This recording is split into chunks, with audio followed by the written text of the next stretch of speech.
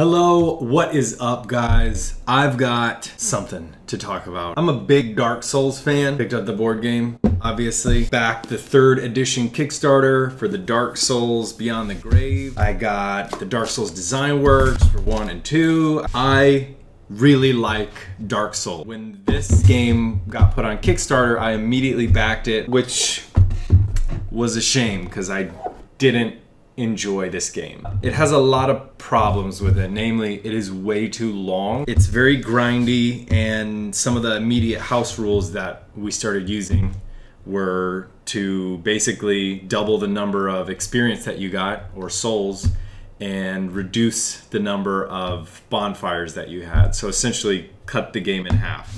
It says on the box it's 90 to 120 minutes, but oftentimes we would spend 2 hours before even making it to the first boss, and there's more. There's that first boss, then the main boss, and then the game's over. There was also a campaign mode, which I never tried because that seemed awful. You can buy more resets, essentially. If you know Dark Souls, there's bonfires.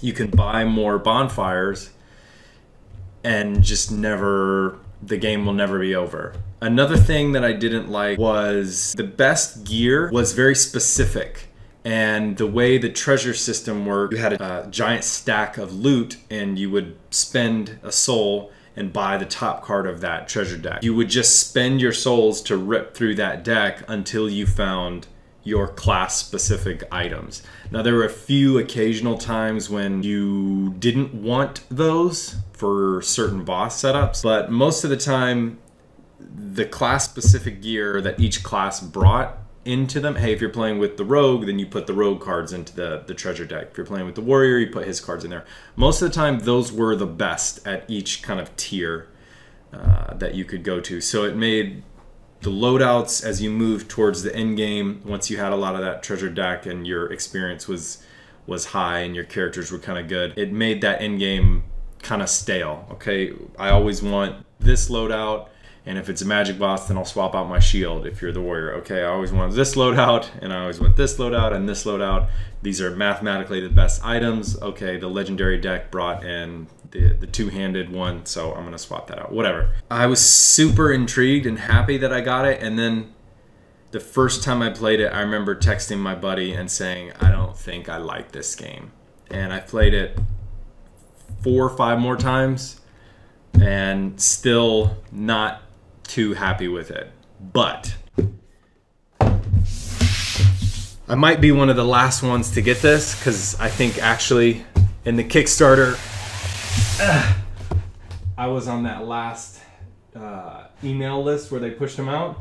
This is all the add-ons that I bought. I want to do a little unboxing and go through these and see if they make a difference. So there's different bosses, dungeon tiles, character classes, more loot, more invaders. There's a bunch of stuff here. I want to see what my thoughts are. This box is huge. Okay. So let's do this just one at a time, I guess. Okay, so the first one I pulled out, the 4 Kings Expansion. Okay, let's see. You normally have a mini boss and the main boss, and that was it. These expansions are adding in mega bosses, so an extra step further to go through. Introduction. Yeah, this tile is just black, set up after the main boss. Level 4 encounter card. Mega boss encounters. After successfully navigating a level 4 encounter, a mega boss lies in wake. They're the final test of a party. Often mega bosses have more health than main bosses, and their attacks can prove even more devastating. Custom game element, royal summons. Instead of picking up from the discard pile, 1 through 4, the party must defeat all 4 of the ancient kings. Call of the Abyss, campaign scenarios. All right, our little punch outs here. Fortunately, this one looks a little messed up. These look like you put them at the base. Here's our game board. That's kind of what you get. Looks like the sewers on that, and then the back is just black. We've got our 4 Kings cards here, our treasure, bequeathed Lord Souls, 1, 2, 3, 4, 5 different languages. Tier 3 for each of your stats is 40 while you have this card equipped. A new legendary loot. So here is one of the figures. 4 arcs there, robes flowing out everywhere, the sword here. But unfortunately, it's just the same model 4 times. These guys are identical. I mean, the robe height there is different. This one's a little higher, that one's touching the base, but I think that's probably a flaw. Yeah. I mean, the cape is different there with this. Maybe it's just slotted differently. I don't know. Overall, it looks to be the same. Well, I mean, this piece goes up. This one is bent. I don't. They're definitely not distinguished, right? It's kind of the same. Overall, it's kind of the same piece. That's a little unfortunate. Guardian Dragon Expansion. So far, there hasn't been anything wholly different. Maybe when I read the rules for them, but I'm looking for, in some of the other packs that I have for characters or summons, something that changes the way the game plays. It's kind of the biggest thing that I'm interested in. Set up after the main boss. Level 4 encounters, custom game elements. So each one has their own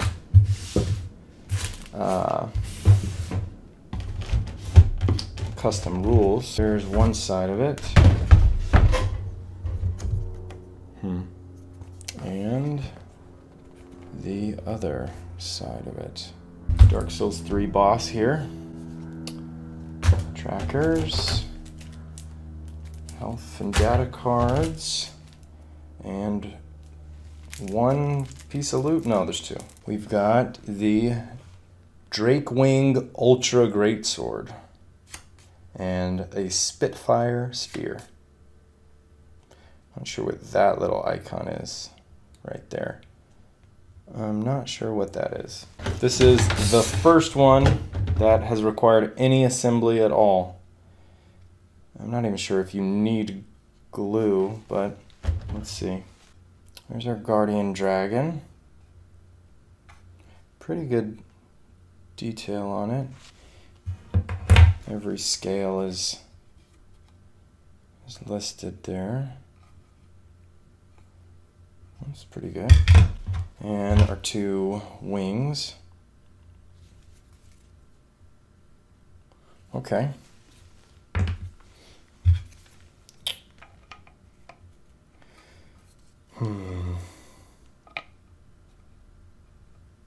Well, this does not fit very well.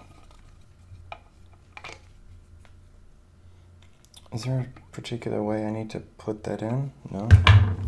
Let's try the other one. Might require a little more force, but oh, these are not shaved very well. Anyway, okay. Kalameet.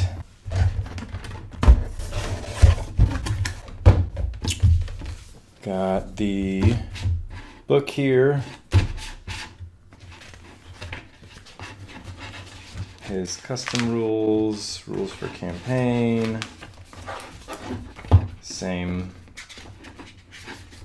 stuff. Okay, the forest. All right, more of the same thing. This Black Dragon. Let's check out the loot. Obsidian. This has a lot more.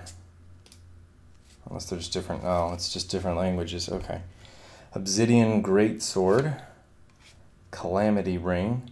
You suffer -1 success on each block, resist, and dodge roll, but gain +1 success on each attack roll, and then repeated. Okay, I guess that's one way I can't say I'm interested in replaying a 4-hour game just to fight some of these guys. Not the horns there. It's pretty cool. There's still a lot of flash on these. They're not shaved. Kalameet. Okay, and his claw here is just doing weird stuff. I'm not sure why that's like that. This pose is not the greatest. There's no action going on here, and the joins here are pretty bad. Not too impressed with this mini and our two kind of push fit wings.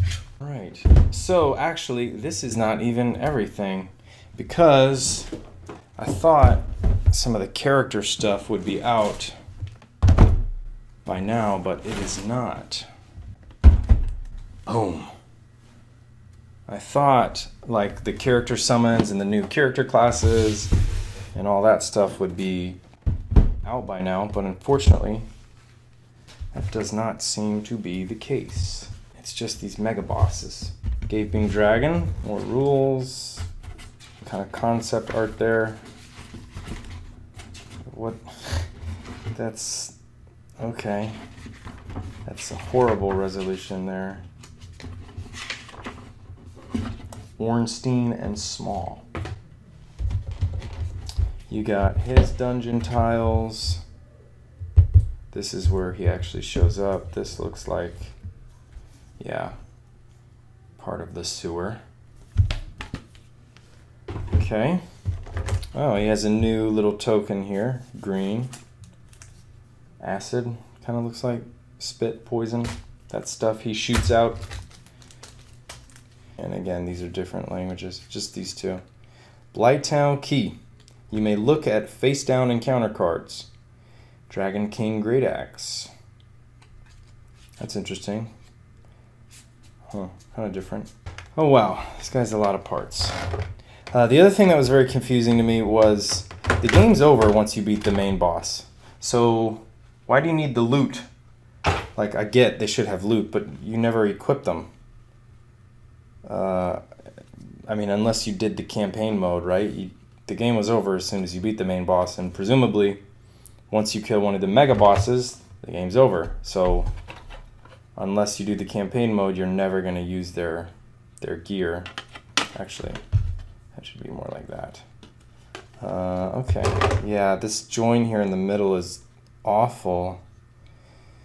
Oof. That's not even... I don't even know how to fix that. It's not like I can unglue the thing they glued. Oh, man. It looks pretty cool, though. I love the maw there. His head back. His tail is going to be huge. Yeah, this makes the model huge.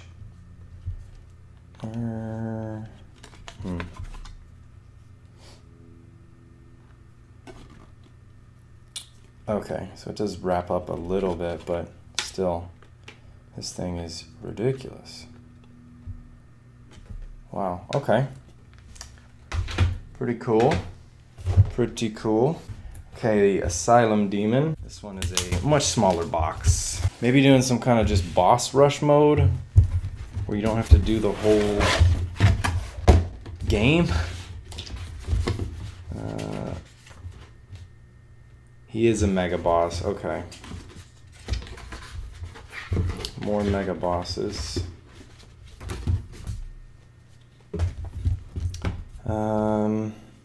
These little tokens.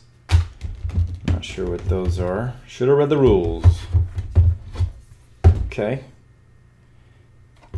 You place them there, I guess. He smashes the pillars and maybe you can use them as cover, possibly?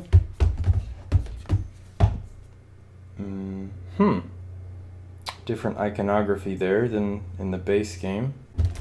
Let's look through his loot. Demon's Great Hammer and a big pilgrim's key. You may place this character on any entry node, not just entry nodes aligned with the tile you moved from. And during your activation, you may discard this card to end an encounter and return to the bonfire tile. Got some Titanite, which is not in Big Pilgrim's Key. There we go. Weapons attacking, +1 damage. Different color for it, but okay. Okay. This one's a little better. A lot of etching. A little butt there. Okay. Not bad. Not bad.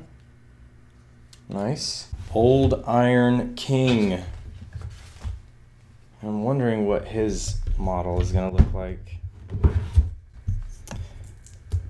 Because you only ever saw his top half. I'm assuming you have to do that, but does he, like... This one I'm interested in. So in the game, you were on a platform surrounded by lava, and this guy came out of the lava. But the way the tiles are, I don't even want to look at the back because I don't want to spoil it. Okay. But the way the tiles are would require him to move around, right? Unless he just appears at the edge. Let's see what they did with it. Okay. Alright, little low-res piece of artwork. Okay. So there's his board surrounded by lava, looks like, and he'll appear on one of these 3 nodes there. Okay.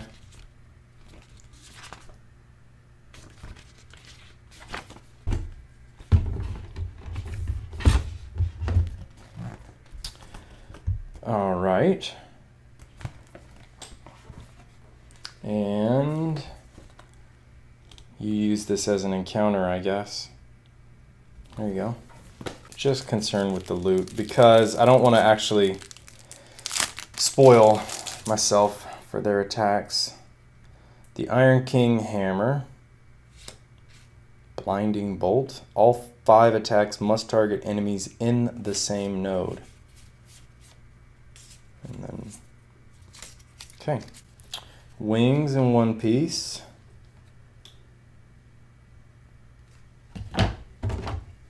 And the king himself.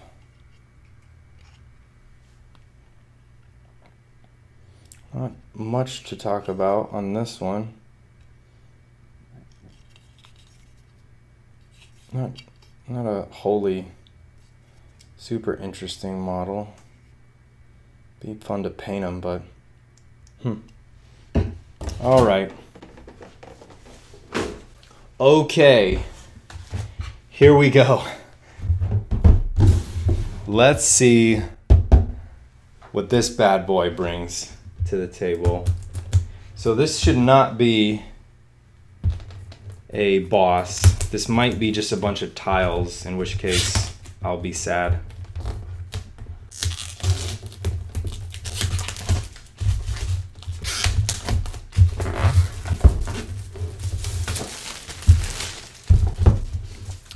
All right, Dark Souls, the card game. Ooh, okay, bunch of new enemy. Ooh, shit. Great Grey Wolf Sif, Artorias, Darkroot Expansion. Again, with the super low res artwork. I don't know if you can even... It looks pixelated. It is very pixelated. That's awful. Yeah, get some concept artwork in there or something. Nice. I'm excited. Okay. The start of the game, players can choose to use the expansion treasure cards instead of some of the core game's treasure cards. Okay. Using Artorias. Offers a new main boss option. Sif is a main boss as well.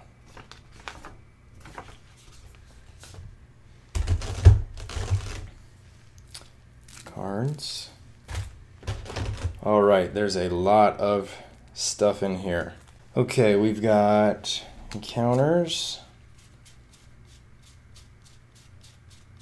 A lot of different encounters. From 3, 2, and 1. No mega bosses, so no level 4s. Rotten Groove Spear. Stone Great Sword. Great Sword of Artorias. Cursed Great Sword of Artorias. It just has lower stats. I feel like the cursed... So, the Cursed Great Sword of Artorias is just worse. Statistically, it's just worse. And, I mean, it has lower stats, but that's interesting because in the game it actually did something different. I feel like it was based off your health or something. I can't remember it, but they didn't use the same stat for damage. There was a reason to use one or the other. If this weapon's attack deals 0 damage, you may flip your luck token to the ready side. Interesting. Another Ember, the Great Shield of Artorias. The Abyss Great Sword. German. Dusk Crown Ring. Did I already look at that? Yeah. Cool. You all know who I'm mainly focused on. Guardians. The Blade. 2 of them. 2 with hammers. Okay. One little big Shroom Doom guy. Small one. And a bunch of these. I wonder if they pop out of the ground. Pitchforks. And 3 with pitchforks. 3 with the shears. No, these are the guys that pop out of the ground. Sorry. Pretty cool model. Not glued in very well. Okay, here we go. Alright. Well, his sword is bent. It's unfortunate. You can fix that pretty easily, though. Chainmail, and it kind of flops there. It's not actually glued to him, which you would think it would be there, the way they have it posed. Alright, pretty cool model, pretty cool model. Let's check out the wolf. Fur does not look the greatest. Not that much detail on it. It's rock. Also, doesn't look the best. There's not a lot of detail on the rock. Okay. There's the face. Yeah, the sword is bent, but again, you can fix that. Cool. Well, thank you guys for watching. Unfortunately, there doesn't seem to be much different in the base gameplay of it, which is the problem that I had. These mega bosses, while cool, I'm not going to play a 4-hour game just to fight them once, which would leave me with like a boss rush type mode. You know, I mean, I guess you could do that, just gear out your people and then fight them. But I kind of like the story and the lead up to those bosses, but there's no gameplay changes. I thought the Darkroot expansion would have a little more than it did. New tiles, a bunch of new enemies, a bunch of new treasure, but there's no new classes. There's no magic class. There's not a change in the rules or anything like that. Maybe a different expansion. I know I have a lot more summons, invaders, new character classes, pyromancer, all that stuff is still coming. But I guess I was expecting a little more. Maybe I didn't properly read through what I got, but here's all the mega bosses and the Darkroot one. So I guess the character stuff is coming later. I would really like a revised rulebook. I don't think that's actually feasible. I don't think they're going to do that, but yeah, having to house rule so much in a game is kind of disheartening. And while I'm glad that I have it all, just because I'm a collector, to be honest, I can't see myself actually playing through all of this stuff. So, yeah. Hopefully later we'll get a new rule book, or people on BGG are going to post some killer stuff and it'll make me more excited to play through this game. But as it is now, meh. All right, guys. Thank you so much for tuning in. Hope you enjoyed that. Let me know what your thoughts are on Dark Souls if you played it, if you got your Kickstarter stuff, if this makes you excited for it, if it kind of turns you off from it, what you thought of the miniatures that came in there. I'd be interested to hear your thoughts on it, as mine are kind of ambivalent to not impressed. Take it easy. I will catch you later. Bye.